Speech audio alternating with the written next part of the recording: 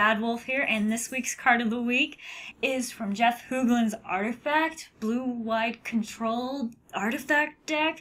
I watched it at the SCG Open 2 weeks ago, and oh my goodness, that deck looks like a blast to play. It's a little more controlling than I like, but still, it looks awesome. That's on the list of things to play, as is Turbo Fog, because that deck looks cool too.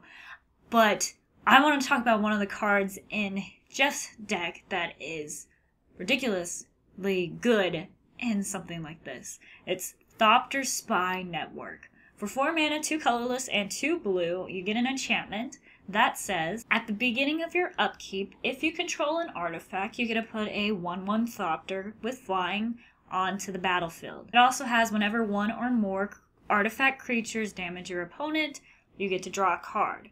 That draw a card effect doesn't stack, but still, drawing a card is so valuable, and you have flyers, those 1/1 Thopter flyer tokens, you're more than likely going to be able to hit them for at least 1 and draw into something that you need. This works fantastically with the Hangerback Walker, yeah, and a whole bunch of board wipes, because you just gotta be a jerk. It's great. I also love this card with Darksteel Citadel, an indestructible artifact. They can't really get rid of it because it's a land and it's got indestructibility, and it's just, it just works so well.